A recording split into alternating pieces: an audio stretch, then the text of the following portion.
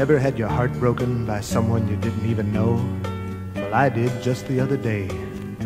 I was walking by a playground watching the children play, and you know, they looked so happy and it made me feel good. I walked a little further and out of the corner of my eye, I saw a piece of paper tacked to a tree. And when I read that note, Lord, it like to tore the heart right out of me. This is what it said. You don't know who I am. Johnny Orphan is my name.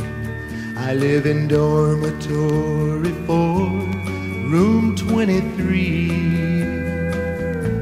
It hurts a little more each year watching other children go. I'd like to know if something's wrong with me. I'm an all-American boy, a little older than the rest. Red hair, a freckled face, my eyes are blue.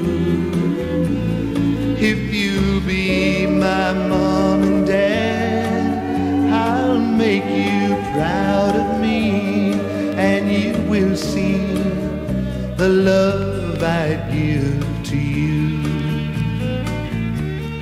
I'll do anything you want, just want me.